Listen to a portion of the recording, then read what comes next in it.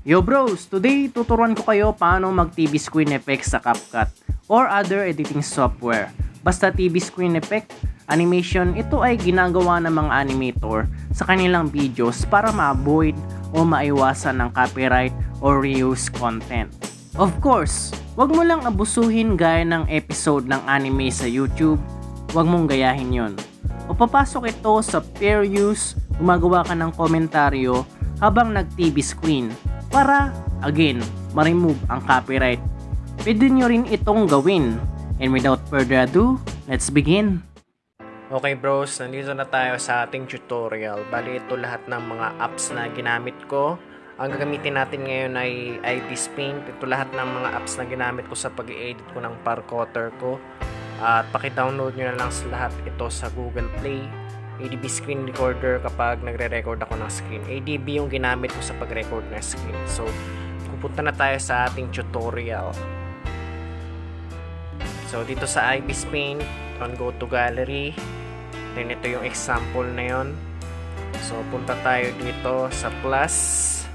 Then, ito dapat ay 2048. Then, ito. Tapos kung yari, natapos mo na ang iyong drawing. Okay, natapos mo na ang iyong drawing na kung yari nakapag-drawing ka na, tapos mo na mag-drawing lahat ng mga ano na yon. Ang gagawin mo na lang ay punta ka dito sa layer. Tapos kailangan dalawang layer mo, may transparency. Kung paano mag-add ng transparency, add pa rin tayo ng naka-transparency. Paano itapon yung transparency dito sa basura na to? Ang gawin mo sa transparency para makita mo ay talagang ito na transparency na to. So ito natin, i-select natin to para malaman natin kung saan mo gustong pindutin o i-edit. Then punta tayo dito sa tool na to, tapos dito sa magic wand, then i-select natin to. Tapos ang gawin natin ay punta dito, tapos i-cut. Yan, makikita mo na siya, talagang nakat na siya. Tapos dito, remove. Yan na yung screen ng iyong animation. So, paano mo i-save? Dito sa ano na to. Tapos, save as PNG. Yung other way na gawin natin to, ang gagawin natin ay ganito. Ganito siya. At ito ang gagawin natin. Ay ito, punta ka dito sa in-edit mong ano. And then, edit natin. Edit natin. Yan. Paano gawin yon? Ang ano na yon, ang green screen para sa iyong animation na may gumagalaw, gagamit tayo ng green screen para kapag may gumagalaw, basta gagamit tayo ng green screen. Kapag walang gumagalaw, gagamit tayo ng transparency. So, paano gawin yan ay punta ka dito sa layer, then add tayo ng import images. Dito, nag-download ka dapat ng green screen sa Chrome. Ayan. Bali ganyan. Papalaki na lang natin ito. Yan. Tapos check. Okay. Then X. Ang gagawin mo na lang ay lipat mo siya kung saan mong layer para mapailalim siya. Okay na yan. Tapos ang gagawin mo, ganyan na siya. Ang gagawin mo na lang ay pinutin natin tong mas mataas na layer. Tapos baba.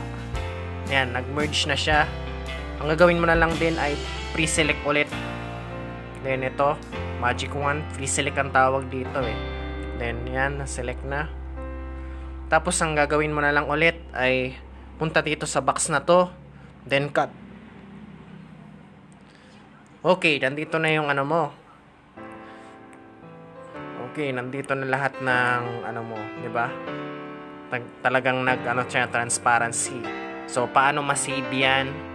Ay dito, punta ka dito sa ano na to, sa back na to, then save as gallery. Okay bros, ang gagawin naman natin ay kukuha tayo ng video clip sa anong gusto mong mga videos na ipapakita sa iyong video. So punta tayo dito sa Google Play at i-download natin itong ADV Screen Recorder. Download nyo yan, tapos open nyo at tuturo ko sa inyo kung paano to gamitin.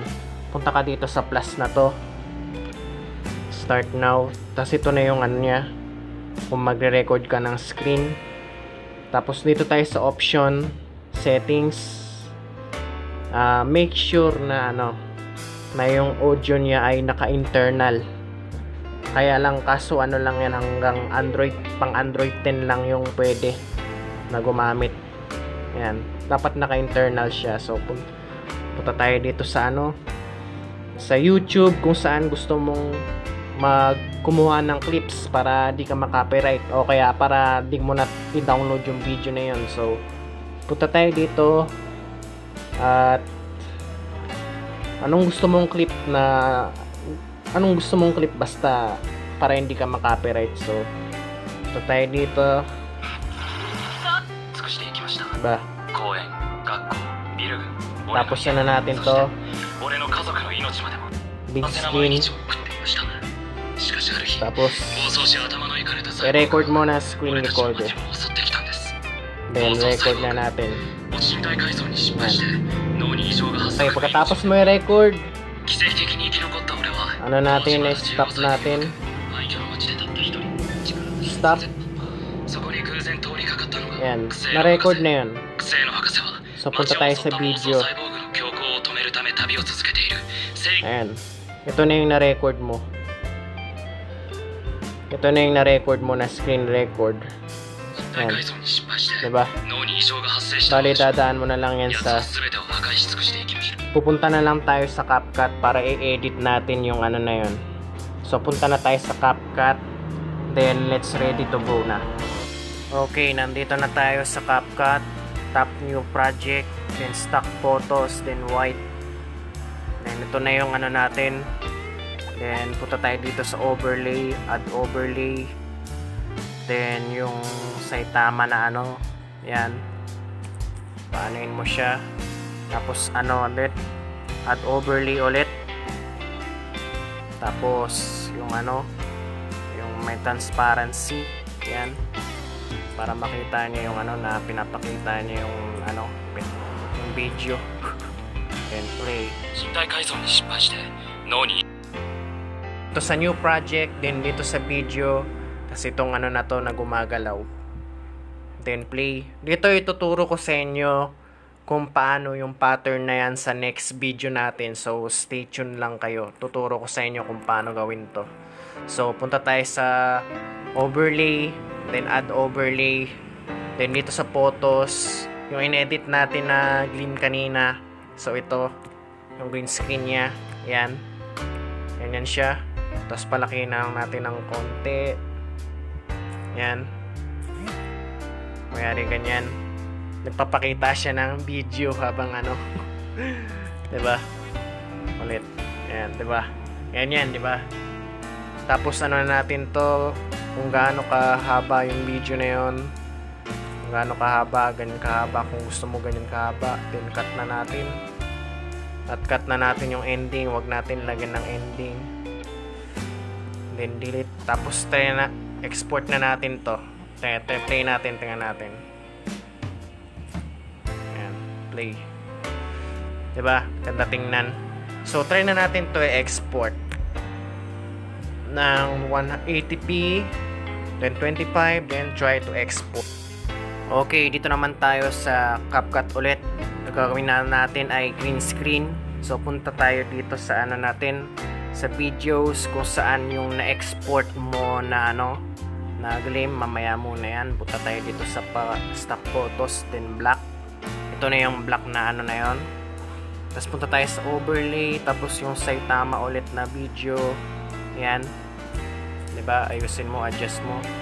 Tapos yung ng kay gleam, that overlay. Then yung natin na videos na in-export natin kanina, ito yon. Then add, ito yon, diba? Tandaan nyo, kailangan lang natin ay tapos chroma key, then pick natin tong green na to, then okay. So yan, chroma key natin. O yan na, chroma key na. Tapos pinutin natin to, adjust mo yung video na yon, kung paano mo i-play. Yan. Tapos adjust mo rin to, tapos play na natin. 身体改造に失敗して Diba? 脳に異常が発生したのでしょう。 Ganun lang yun. Kung paano mag TV screen na may green screen kapag may gumagalaw na video. 俺の家族の Ganun 命 lang まで yun. 奇跡 Ganun lang yun mga bros. So export na natin. Then export. Don't forget to like and subscribe. So yun lang mga bros. And see you in the next video. Tapos na talaga. Hintayin mo pa talagang ma-export. Sige.